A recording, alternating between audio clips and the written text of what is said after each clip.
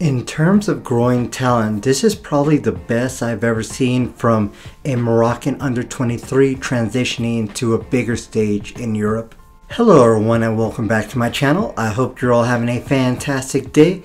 So today I wanted to talk about, or at least give some form of recognition that I've noticed from our under-23 players and seeing how they're slowly trying to pave the way from just playing in average clubs to trying to test themselves in bigger European clubs.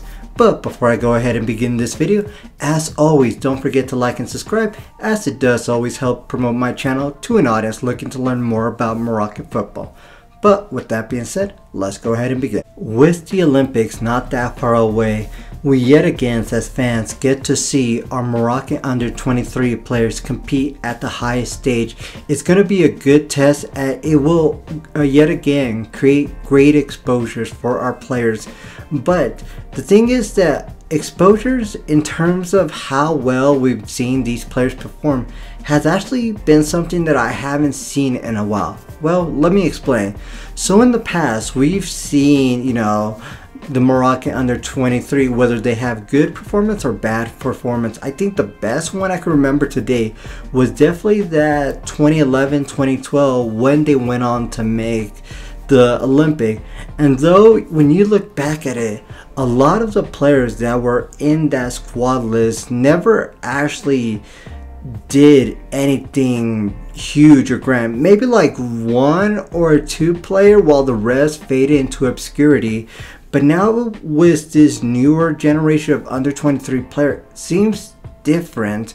It doesn't take much when you look back at this previous season and see how a lot of those players who were winners of the recent under-23 AFCON, see how well it translated for their season. Such as Chatty Reid, we could start with him. He was a player that back at that AFCON tournament, many were kind of doubting whether he should even be a starting player for the under-23, and the coach at the time really hesitated to the point where I think he only played a couple matches. And you know what? He took that to heart because he would then go and have a superb season with Real Betis. And granted, it was his first full official senior season with Real Betis. No, he didn't get stuck with the under-23s or the youth category Real Betis. He was playing with men that were twice his age, and to think that he finished the whole season and I believe with just one yellow card shows how well of a defender he's grown, to the point where he's now made a transition to the senior national team. And that is the same with like the likes of Amir Richardson, Osama El Azouzi, to name a few. They've all left their landmark. But of course we have to continue giving props to the other one that really, a lot of people were definitely keeping a close eye on, but weren't sure how they were going to perform. Like Hamza Igaman, he started off the under-23 AFCON well until he got that unfortunate injury. But once he came back to his local club, he was ramping up goals, and definitely, his hard work paid off because he now secured a move to Rangers FC. Think about it, back then you didn't really hear about a lot of Moroccan players making the move from Morocco all the way to Europe. I mean, every now and then you would get the occasional players, but this time it feels like there's definitely something different about it. And the same could be said about Mohamed Jouab, who is another player who came from Morocco. And though he wasn't present at the under-23 AFCON, he has made a case that he could actually be a future reliable player for the Moroccan national team. And if I could be wrong, but I'm pretty sure he didn't make the cut. Yeah, he didn't make the cut for the under-23 Olympic. But you got to think that he's already one that is making his mark with the under-23. And though I believe it was that his club didn't let him join, granted that he just finished having a superb season with Amiens down in League 2, to the point where Rennes the club that originally bought him but then sold him to Amiens wanted to actually trigger back his buyback clause because they realized that they just let go of a future gem and it would be ridiculous not to bring him back in. So it will be interesting to see how he develops as a player. He is one right next to Ingemane, who I feel will be the two next big stars to come out of Morocco. Of course, there are some from the under 17 that are making their way across Europe, but right now I just want to give some more, I guess, focus on the under 23. And of course, you got to think of like Amin El Ouazani, who I think in my mind, him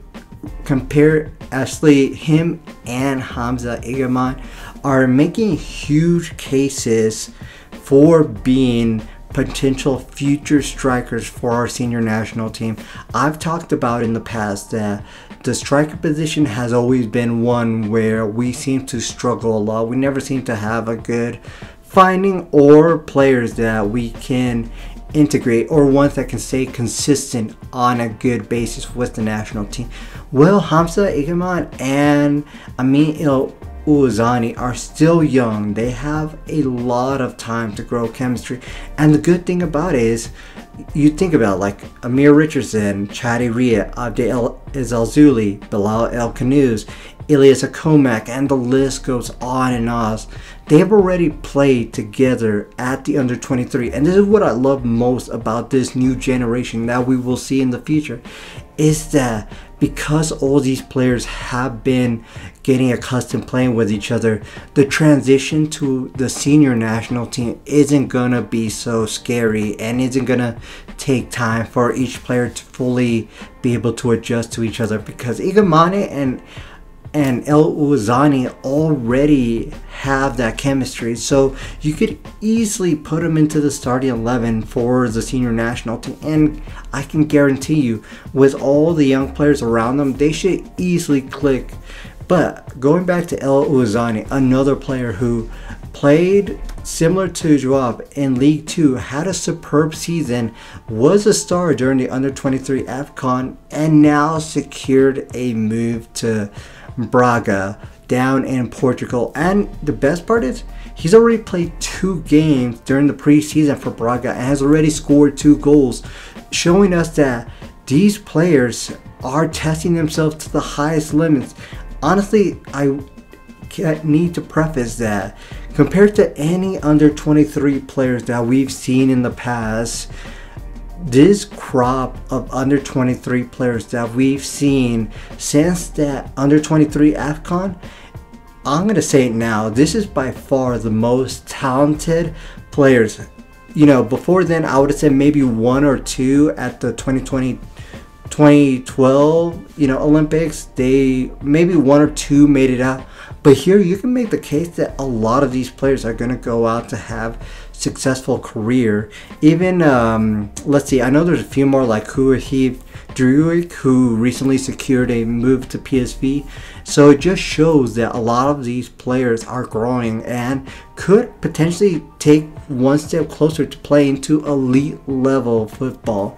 But of course, even with that, you got to think that with this Olympic, you still have some players that are playing great, but they aren't getting the recognition. And I think that if this Olympic tournament goes well for Morocco, then I think we can see more of our common under 23 player and even some of the new under 23 players that made the list for the Olympic make that move into some of Europe's elite. Like, I know there's some that I kind of still want to see more from, like Benjamin Bouchouari, who I think is completely underrated, and not just underrated, overlooked by a lot of Europe's elite. I know last season, I think it was a club from the Czech Republic or Bulgaria that was looking to bring him in, but that club was playing European football at the time. So I don't know why Bouchouari didn't take it. Maybe he wanted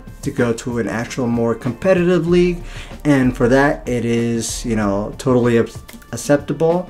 But I think recently Girona was looking at him, and Girona, granted, they finished third in La Liga next season. Now, the rumors around them has slowly died down, but I think if Bouchouari has a great tournament, oh yeah, his name is going to be easily on top of the most scouted by many clubs. Him, Osama Targalin, and I know as well as Usama El Azouzi. And granted, yes, I know that he just recently moved to Italian club Bologna, but if this tournament can do anything, it's to give a lot of players a chance to show their respective coaches that, hey, I am good enough to compete in first team football with some of these great players. And of course, we can't leave out some of these Moroccan-based players that are playing in the Batola League. Now, I know if for people who watched my last video, it might have looked like I was just dissing or taking shots at all these players that were brought in from the Batola League to compete in the under 23. But at first, it has to be noted that we are missing a lot of our important players due to situations that are out of the coach's hand.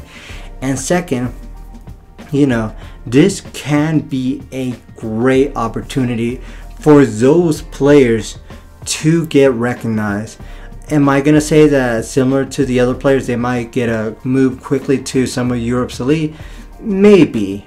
I don't want to say yes or no, but it can help them ultimately secure a move to Europe. And that is essentially what this tournament needs to be. It needs to be for two things. One, putting up a great performance and helping Morocco advance as far as they possibly can throughout this tournament.